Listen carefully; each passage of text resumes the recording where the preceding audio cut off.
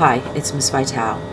This podcast is the third in a series on plants. It is meant for AP Biology, Summit High School.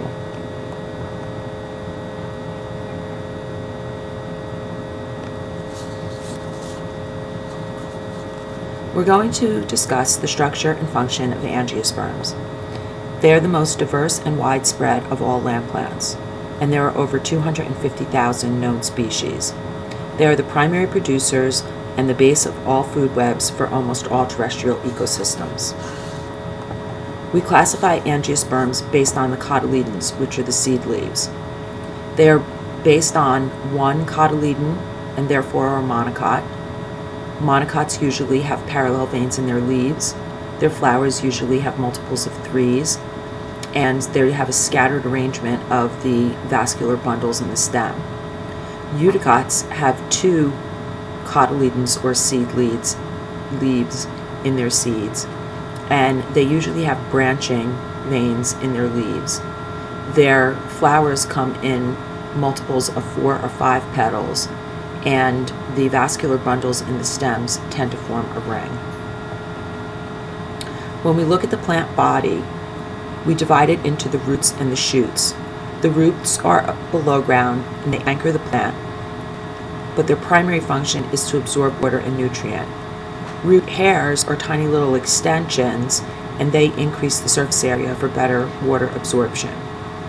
The shoots are the above ground parts and primarily made of stems, leaves, and flowers.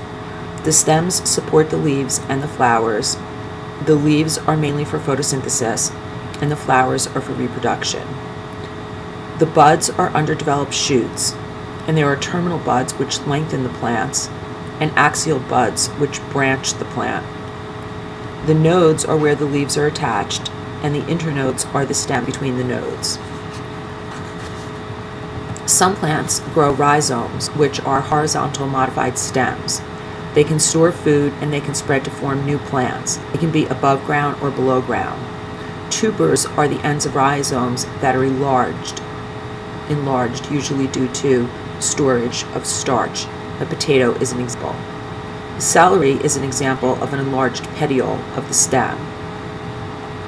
There are 3 major different types of plant cells. The first is the parenchyma cells. They are the most abundant. They have thin primary cell walls only. They have a variety of functions like food storage, photosynthesis, cellular respiration. They usually divide and differentiate into other cell types. Collenchyma cells have thick primary cell walls only. They are for support in parts of the plant that are still growing. SCLERENCHYMA cells have a hard secondary cell wall, and it is hardened with lignin. SCLERENCHYMA cells are usually found in areas that have stopped growing. They are dead when they are mature, and they create support. There are 2 major types of SCLERENCHYMA cells. Fibers, which are long and slender in bundles, we find those in hemp, and it's the string in celery. Or sclerids, which are considered stone cells because they're short, irregular, and have very hard secondary cell walls. We find them in the coats of seeds and the shells of nuts, and also, if you're familiar with the grit in a pear, that's because of the presence of sclerids. The water-conducting cells that are found in the xylem consist of the tracheid, which are long and tapered, and the vessel elements, which are wider. Food-conducting cells, which are found in the phloem, are made of sieve tube members. They have no secondary walls. The ends have holes for sugars and other nutrients to pass through. We can look at the different types of tissues found in plants, beginning with the epidermis. That is like the skin, and it covers and protects the plant. The cuticle is a waxy coating secreted by the epidermis. As you know, the vascular tissue is the xylem and phloem. It is arranged in vascular bundles in the stems. It is for support and transport. It is also what is found in the vein of a leaf. Ground tissue fills the space between the vascular and epidermal tissues.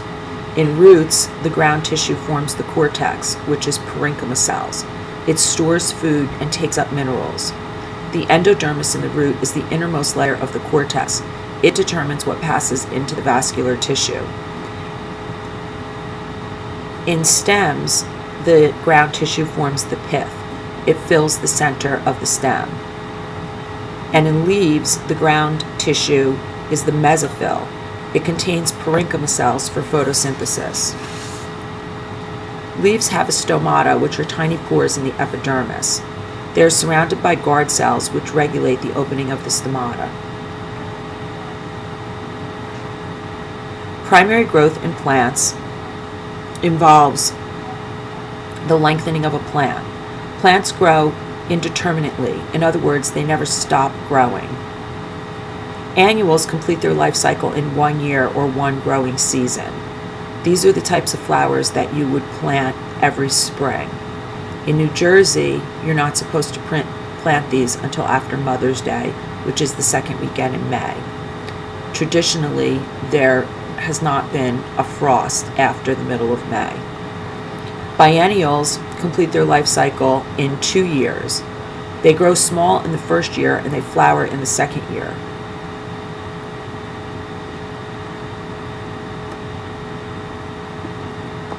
Perennials live and reproduce for many years. These are the types of plants like tulips that come back every year. The advantage is they come back every year and you don't have to replant them. The disadvantage is their flowers don't last very long. Meristem is the growth tissue. It is localized, unspecialized cells. Apical meristems are at the tips of roots and the terminal and axial buds. They produce new cells that elongate the plant. Apical meristems cause primary growth, which is lengthwise growth. The root cap protects the tip of the root, which is the apical meristem. Cell division and cell lengthening help the roots to grow. In roots, the cells of the vascular cylinder differentiate into primary xylem and phloem. Secondary growth increases the girth of the plant. This refers mostly to woody plants. There's 2 types of meristems involved in secondary growth, the vascular cambium and the court cambium. The vascular cambium gives rise to secondary xylem and phloem. The secondary xylem has 2 layers. The inner layer is the first year of secondary growth and the outer layer is the second year of secondary growth. The secondary xylem makes up the wood of trees. Wood is basically made of xylem cells and fibers, with thick walls and a lot of lignin. Trees get thicker each year as vascular cambium produces layers of secondary xylem. The rings are due to different conditions each year, which varies the activity of the secondary xylem. The court cambium is the type of meristematic tissue that forms from parenchyma cells in the cortex. As the stems thicken due to secondary xylem, the court cambium is pushed outward. Mature cork cells are dead with thick walls. Bark is everything external to the vascular cambium, and bark is made of secondary phloem, court cambium, and cork. We've already looked at the flower in the angiosperm. As you know, the sepals and the petals are the sterile parts that don't directly participate in reproduction. The sepals enclose and protect the bud, and the petals may attract pollinators if they are not air or wind pollinated. The stamen is the male organ, and the anther is the sac at the top where meiosis occurs, producing pollen grains. The carpel is the female organ, the stigma is the sticky top, and the ovary is at the bottom and houses the ovules or the eggs. The sporophyte is the diploid plant body, and it produces anthers and ovules. The gametophyte is the haploid generation, and it produces pollen grain and embryo and the embryo sac. Pollen grains, which contain the male gametophyte, are produced because the anther cell undergoes meiosis and forms 4 haploid spores. Each spore undergoes mitosis, so the pollen grain is made of 2 haploid cells resulting from that. There's the tube cell and the generative cell in the pollen grain. The ovule, and there are many in each ovary, contain a central cell which undergoes meiosis, surrounded by the protective smaller cells. The central cell that undergoes meiosis produces 4 haploid spores. 3 degenerate and 1 divides via mitosis to form the embryo sac, which is multicellular. That is the female gametophyte. It contains 1 large cell with 2 haploid nuclei and 1 haploid egg. Pollination is the delivery of pollen to the stigma of the carpel, and this occurs through wind or animals. The pollen grain develops on the stigma. The tube cell grows into the pollen tube, which goes down to the ovary.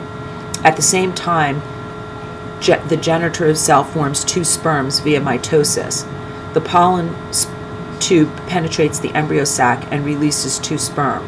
One sperm fertilizes the egg, which becomes the zygote and then the embryo, and the other sperm joins the central cell in the embryo sac, creating a 3-end nucleus, which forms tissue that nourishes the embryo. This is called the endosperm, and this process is double fertilization. The ovul's coat becomes the seed coat. At this point, the seed becomes dormant. Growth and development are suppressed or suspended. Dormancy is an important evolutionary adaptation, allowing the seed to be dispersed. The fruit is the mature ovary that protects and nourishes the seeds. It also aids in dispersal. After pollination, the flower loses its petals. Hormones cause the ovary to grow. The walls of the ovary expand and thicken to create the fruit or the pod. Germination is when the seed takes up water. The seed expands, the seed coat ruptures, the embryo begins to grow. Stored nutrients are digested by enzymes and feed the embryo. The root emerges first, followed by the shoot. When the shoot breaks through the ground, photosynthesis begins.